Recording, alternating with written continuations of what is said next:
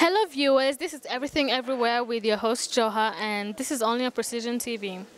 So today we're at a pool table pre-launch party, and today they're showing us like how to play pool, and they're going to be recruiting some players for this event.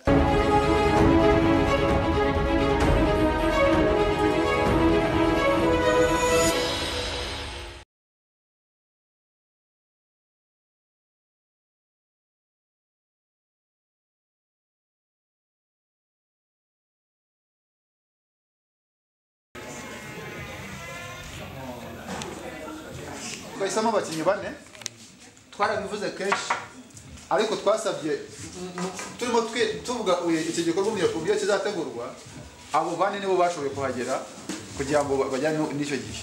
So hari n'abakinnyi bonye baje uyu munsi bari bazi ko hano biri buhabere ariko naruko twabiteganyije.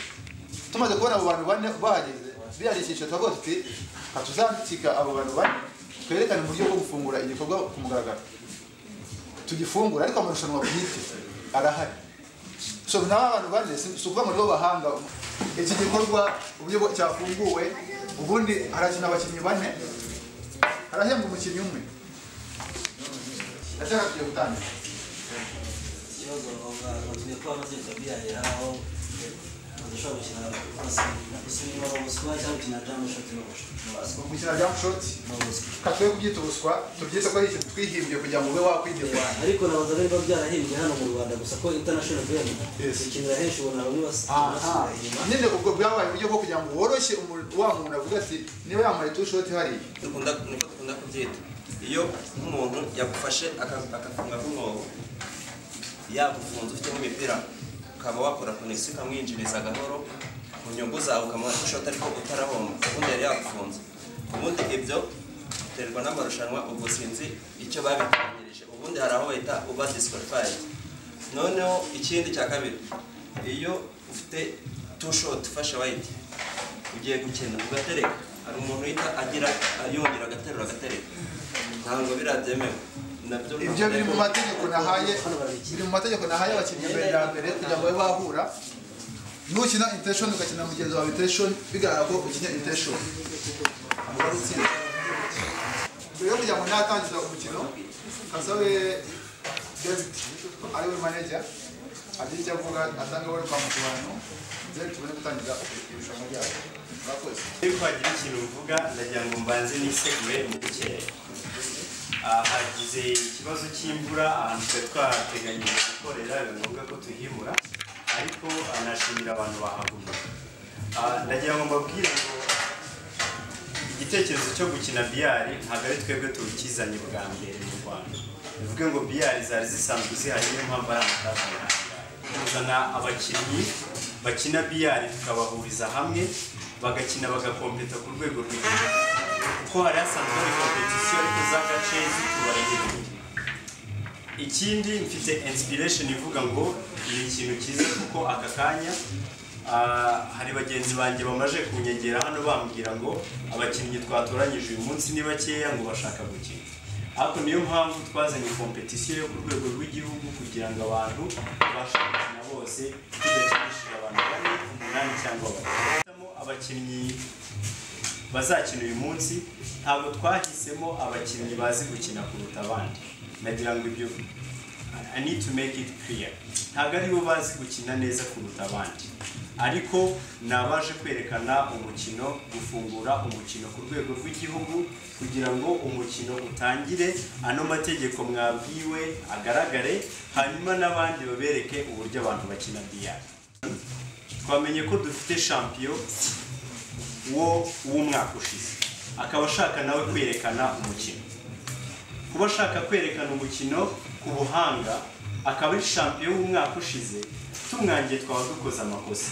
Ino ntabwo ari competition ni ukwerekana umukino. Niyo mpamvu abakinnyi twateguye mu kwerekana turabareka babanze berekana umukino hanyuma tuze guhereza nyuma champion n'abakinnyi bagenzi be nabo bazi gukina nabo bakine batwereke impamvu yabaye champion y'umwaka no kwiyerekana. Hanyuma amategeko n'amabwiriza yumvikanye Thank you. Karibu sana. Igomba kuba iriho abakinnyi babiri barimo gukina je usibye wenda munyamakuru ufite aho yakujya muri yako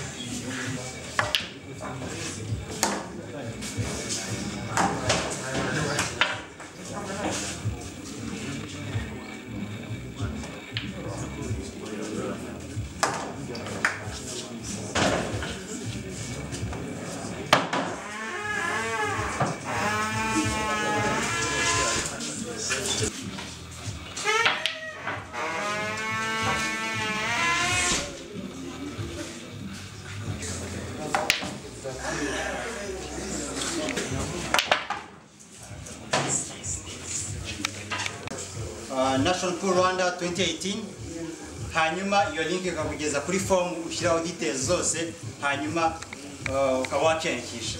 Hanyuma kwiyandikisha bisaba amafaranga 5,000 uzajya uzi amafaranga yishyurwa naho yishyurwa details zose ziriho. Competition izamara igihe kingana n'iminsi 30 n'ubwo izatangira hagati mu kwa gatanu irangire mu kwa gatandatu.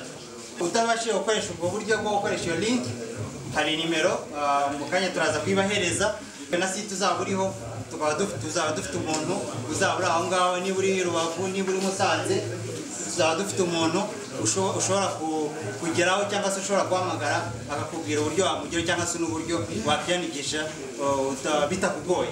Gatonga Eric abantu babakinnye bari bakoreshejwe uyu munsi wa none Tokenimani nitwa Ruhinde Emi reka sabe David aze atwakiriye n'umuntu ugomba gutanga award cyangwa nawe ushobora kuyitanga.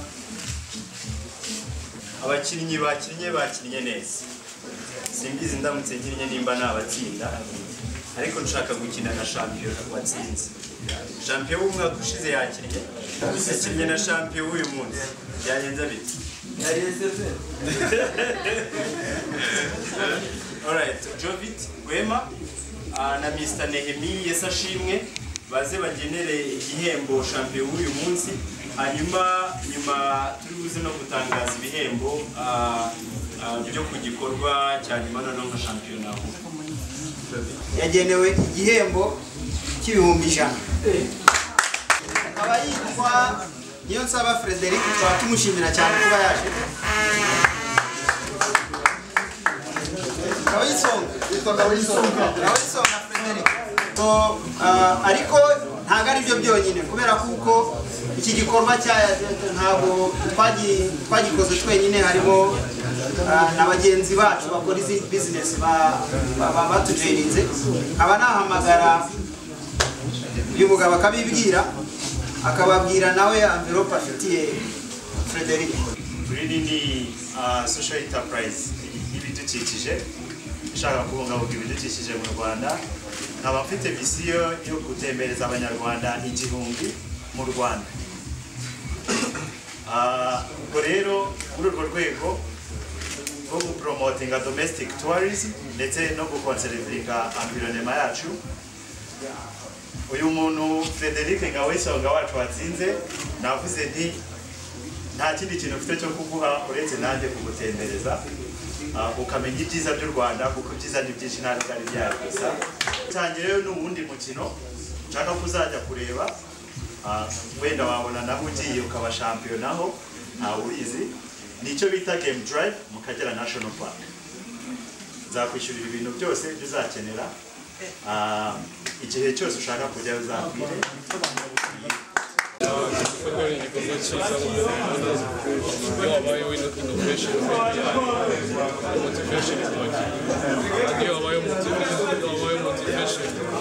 abakinnyi bagomba kugaragaza innovation igikorwa nishimiye cyane nishimira abagiteguye David na bagenzi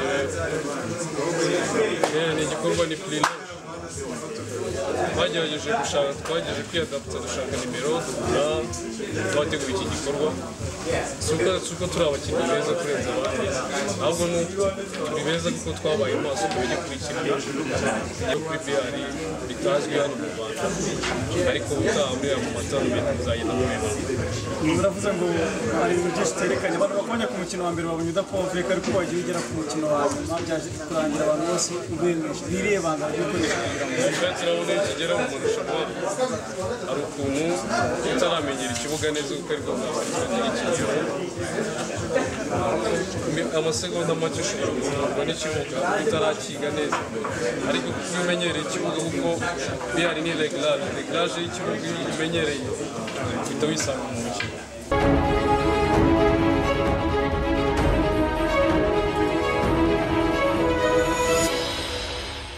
Hey.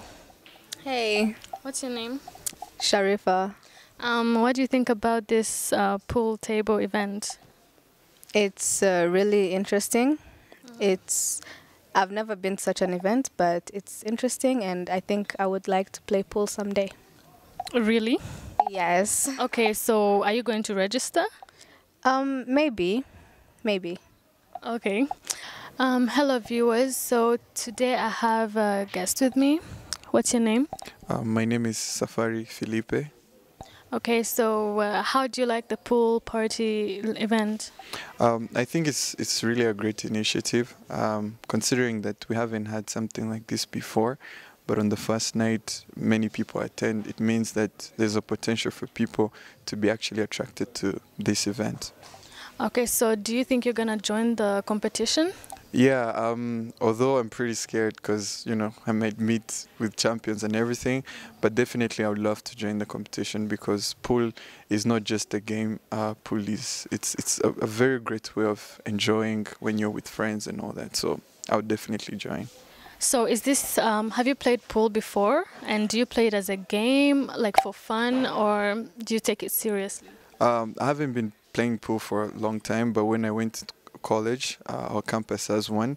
So basically it started when I was playing it as for just having fun with friends, just hanging out. So yeah, I just played not for the competition but just to enjoy with friends too.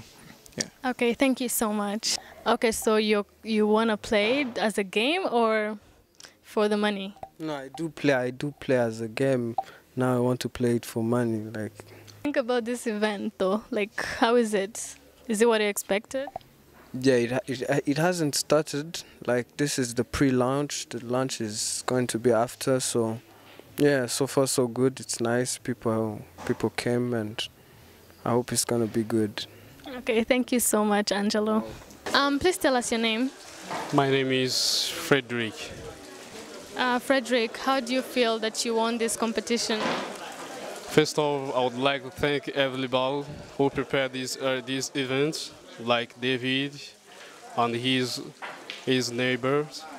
I'm so happy for at the first time of these events of pool table tournament is a great thing in this corner. It's not easy to see the great things like this. So that's why we're so happy. We feel this innovation, this motivation is a great thing for the players. Yes. So what exactly did you win as a prize? Oh, of course. The first off, you do some training. Every time you can't win without doing training. That's why I did many trainings. to increase my improvements. That's why I just win. Yes. Okay, thank you so much. Yes, thank Yeah. you so much.